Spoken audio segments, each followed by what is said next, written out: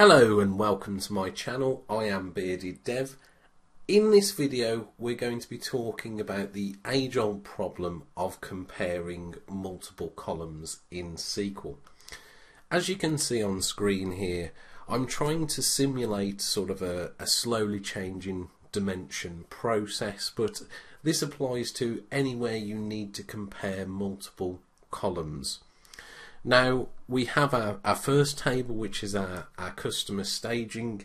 As we can see, we've got the source key and we're going to be using that to join the data on, and then we've got some attributes related to people or customers, and that is actually what we're going to be comparing. Now I've set this up so I can see that our original Deborah Austin has actually changed her title and her last name. And I can see in the third row as well, Carl Smith has actually now moved address. So these are the kinds of things that we want to actually detect. And we're going to be going through a few methods of how we can carry out these checks to find out when a value within any of those columns has changed. And we'll be introducing some new SQL functions that should be available in whatever version of SQL you are using. Now, if you do enjoy the video or are interested in anything in regards to data engineering or data analysis, do subscribe to the channel and check out the other videos. If you do enjoy the video, don't forget to hit that thumbs up button and comment below your thoughts. I do really appreciate it, and it does help the channel grow. Now the first approach I've got here on screen, as I mentioned in the introduction, we will be joining these two tables on SourceKey. But what we're actually doing within our where clause then is comparing every single column to see if any of them have actually changed. And as we can see, this process is a bit tedious. I don't actually have a large amount of columns here. But if I did, I would have to write out a very long where clause to compare. But if we go ahead and execute that query and have a look at that results, that's at least going to give us a starting point. So we can see out of the three customers, we're just working with a small sample of data here. Out of those three customers, we can see we are getting the correct results back. We've identified that Deborah title and name has changed, although it doesn't tell me specifically what's changed within this query. It's just that something has changed, and the same for Carl as well. So that's the traditional or old school approach, is just to compare every single column. But SQL and within T-SQL, Microsoft SQL Server or Azure SQL Database, there are a few different functions we could use to have a look at this process, and that's what we're going to have a look at in this video. So I've actually written out the queries prior to recording, as it just saves me you watching me type. So the first option we've got is Checksum, and if we have a look at Checksum, what that actually does is computes an integer value for what we pass in. So if I just have a look at a checksum on the customer staging table, we can see we get an integer value returned for a comma separated list of columns that we pass in. So if we just amend that, what we can actually do is within our where clause, we are again doing the same join on SourceKey and then passing in our columns from table A to a checksum, and then doing a not equal to our columns from table B. So if we have a look at running this query, and if it's not clear on screen, they will be available in the description as well. So we get exactly the same results. So there's our first option. We have the checksum function. But when it comes to checksum, there are some limitations. It works quite well in this case because we're only working with a small amount of data. The first limitation is checksum will return an integer value, so we are limited on the amount of unique combinations we can create. I think off the top of my head it's something like 4.294 million, the range of an integer data type. So that means if we had customers exceeding that amount, then we'd have some what are called collisions, and that is where we pass different values into the function but it returns the same checksum value. So that's something to bear in mind. Now the other thing is dashes and trailing spaces are ignored. So I've got some examples here, and as you can see I've got 1 and -1 as strings, and the -1 has got some trailing spaces after it.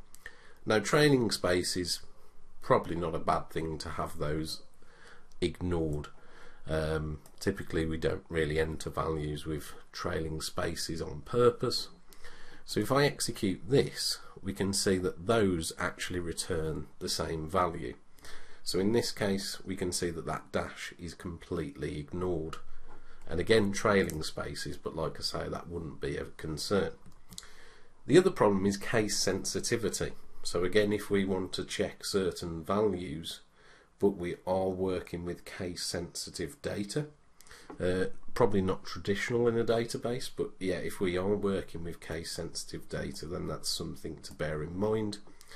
If I pass in lowercase bearded dev and uppercase bearded dev, again they're going to return the same checksum value. So the next step is, how do we get over these limitations? Well, there's a sort of another function, binary checksum, and again that is going to return an integer value. If I just show you that in the select, that's again going to return an integer value. So if we go ahead and pass in our columns to binary checksum, execute the query, we can see we get the 2 results as we'd expect, which is great. But again, binary checksum will come with limitations. The first is again exactly the same as checksum, so we are limited by the data type. So again, we could have that collision there. Dashes and trailing spaces are considered, so if we compare the same examples, we can see we'll get different values for the 1 and -1 with the trailing spaces. Case sensitivity is also considered, so we get different values for uppercase and lowercase bearded dev. But we do have a limitation of strings. It will only compare the first 255 characters. And if you have a look at this string here, what I've set, and we just check the length of this string, 255 characters, and I do believe that deserves a like for how I've managed to do that. So that string is hello and welcome to my channel, I am Bearded Dev. In this video we'll be discussing how to compare multiple columns in SQL. Want to learn more about data engineering and data analysis, then subscribe to the channel. If you are enjoying the video, hit the... So what we're going to do is compare a binary checksum on the string as original, and then we're going to concatenate that string with to hear your thoughts at the end,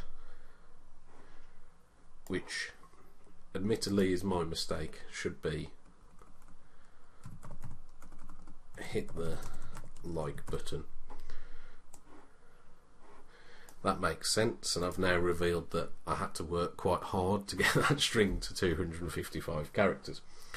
So if we go ahead and have a look at that, and we'll see, so we can see the length is 255.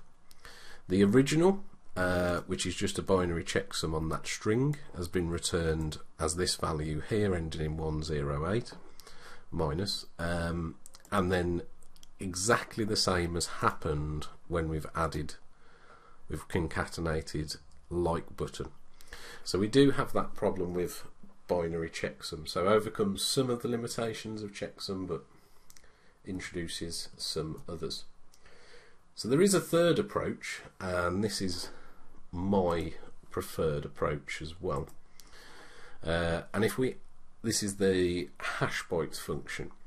And if we actually have a look at the documentation on Microsoft Docs, there's just this paragraph I want to read out here. So if at least one of the values in the expression list changes, the checksum will probably change. However, this is not guaranteed. Therefore, to detect whether values have changed, we recommend use of checksum only if your application can tolerate an occasional mischange. So if you're happy that some changes may be missed, then checksum could be a good choice. Otherwise, consider using HASHBYTES instead. The probability that HASHBYTES will return the same result for two different inputs is much lower compared to checksum.